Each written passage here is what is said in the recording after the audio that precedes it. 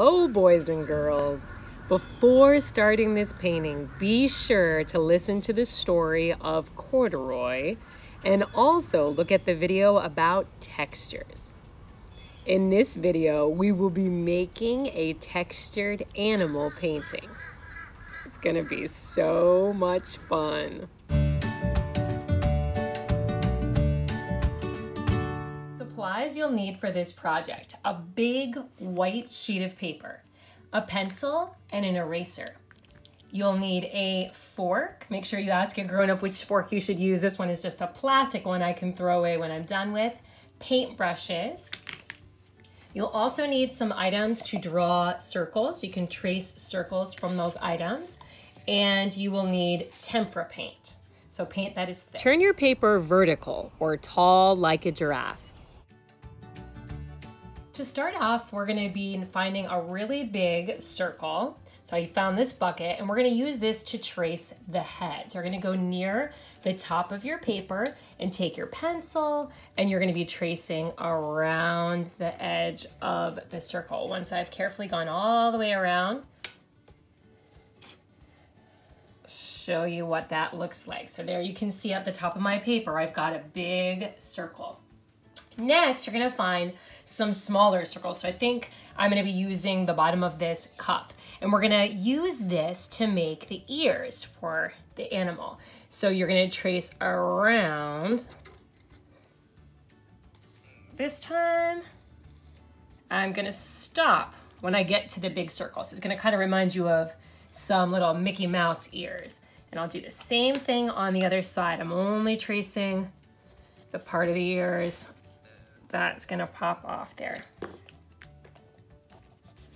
You can use your eraser to fix up any mistakes that you see. Now inside these shapes, we're gonna be drawing some smaller shapes. We're gonna draw a shape that looks like a half a circle. This is gonna be the inside of the ears. And then at the bottom of the face, we're gonna be drawing in a little oval here for the nose. So it will look like this when you see the face. Now we need to add in the body. We're gonna be adding in 2 arms. So we're gonna come out this way, bump, and make a twin on this side, bump. And then as it starts to come in a little bit, we're gonna go down to make his legs.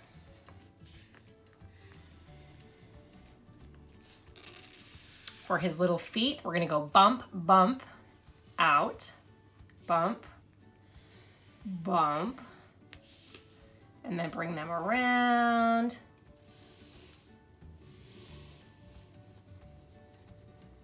And together. Next, I'm gonna add in the overalls, like the bear was wearing in the story. So I'm gonna draw a line coming down here, and a line coming down here.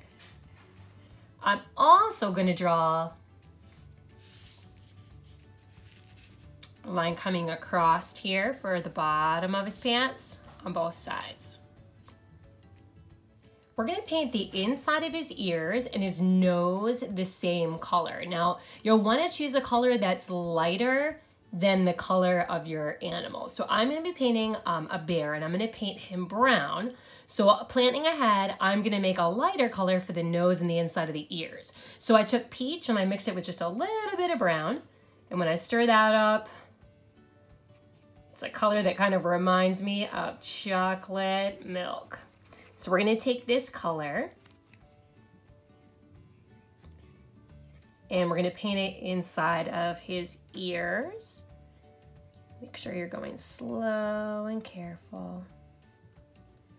You want the inside of his ears to look smooth.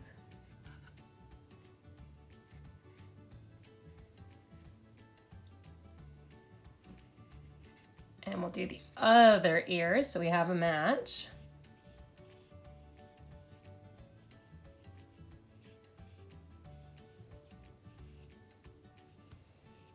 And we're gonna paint his cute little nose the same color. You see how I'm holding on to my paintbrush, just like you hold on to your pencil. Nice and low, so you can control it. Stay inside the lines that you drew, so you have the shape of that circle for the nose.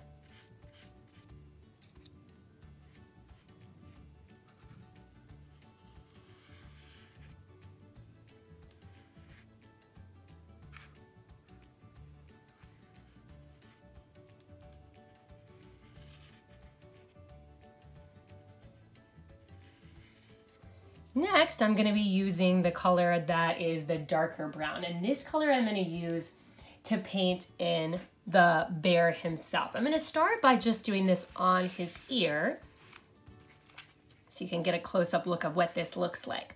So on his ear, when I'm starting to paint this in, you can see I'm not painting this smooth like I did before. I'm actually lifting up my paintbrush and painting little strokes, almost like I'm painting a number 1.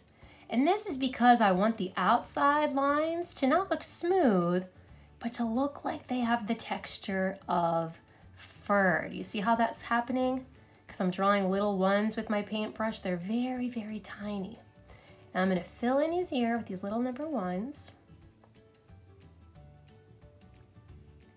And then we're going to do a little secret to make this look like it's even furrier. Now this trick is called sgraffito. Many times at school for sgraffito, we use the end of our paintbrush and we use it like this. And we scratch it in so it looks like a pencil. What we're gonna do since we're at home is we're gonna try to use a little plastic fork. Or if you can use a regular fork, make sure you ask a grown-up. But this way we can draw lots of lines at the same time to make his ear look like it has the texture of fur. Now this only works if the paint is really thick and if the paint is wet. That's why I only painted a little bit of the chocolate brown and then I went in with that sgraffito trick with the fork. Now I'm gonna go ahead and do this on the other side and on his face.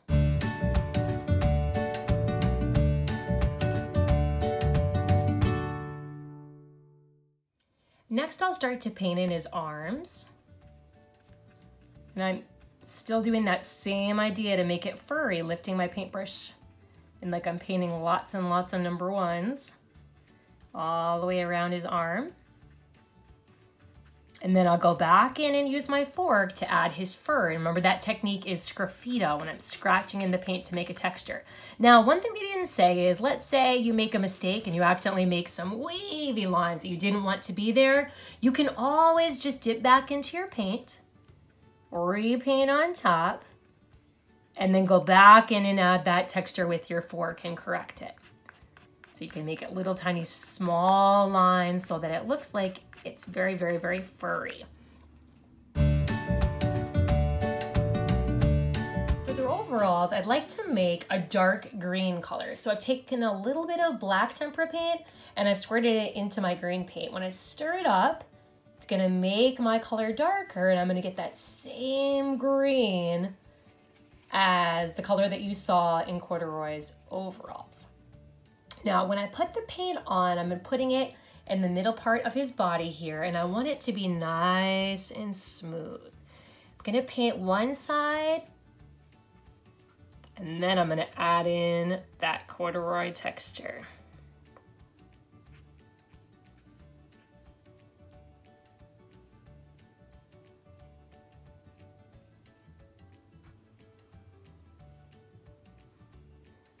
Have to go really careful and slow when I'm near his fur so I don't accidentally paint over his really cute fur. So once I have a little bit done like this, we're gonna take, and you see how I'm kind of going up and down stripes with my paint? We're gonna take that same up and down pattern, this time using the bottom of our paintbrush to do sgraffito, because this time we don't want our fork. We're gonna make a line that goes all the way down his overalls. Because corduroy pattern or texture is kind of wavy like a potato chip if you looked at it under a microscope.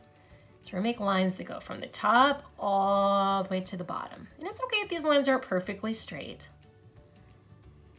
but they're one right next to each other. These are vertical lines going down the overalls. And I'm doing just a little section at a time so that I don't let the paint dry, because this technique does not work if the paint is dry. So if it stops working for you, you might need to put a little bit more wet paint on top, and then you'll be able to add your stripes. Now it's time to choose a color for the background. I'm going to be mixing white and purple to make the purple a lighter colored. It's going to look like a lilac light purple color when I'm done mixing. And this color is going to go all around the bear. So the parts of the paper that are now white are going to be purple. Now I'm going to start carefully painting in sections of the background. Now this is when you really need to make sure that you have some paper underneath or some newspaper so that you're not accidentally painting your table. Now, when I'm not close to corduroy, I can paint fast. But when I'm near corduroy, I've got to make sure that I'm holding my paintbrush the right way. So down here near the bristles, carefully controlling it. I'm going really slow because I've got another color that I don't want to mix.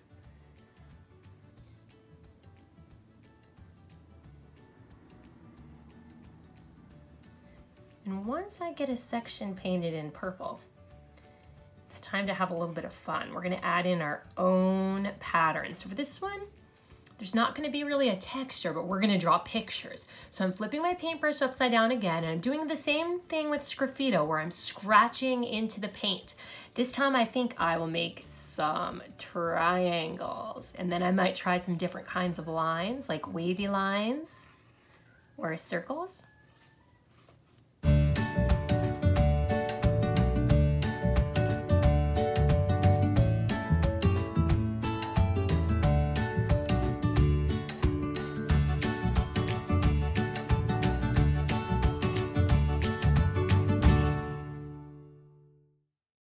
You will have to wait for your painting to dry completely.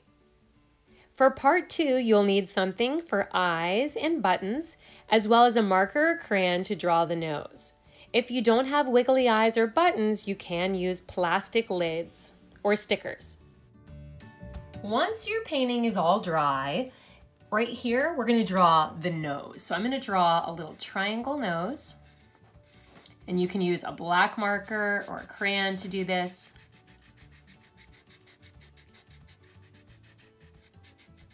And then I'm going to draw in the mouth. Next, we want to find something that would work for the eyes. If you've got some wiggle eyes at home, that would be perfect.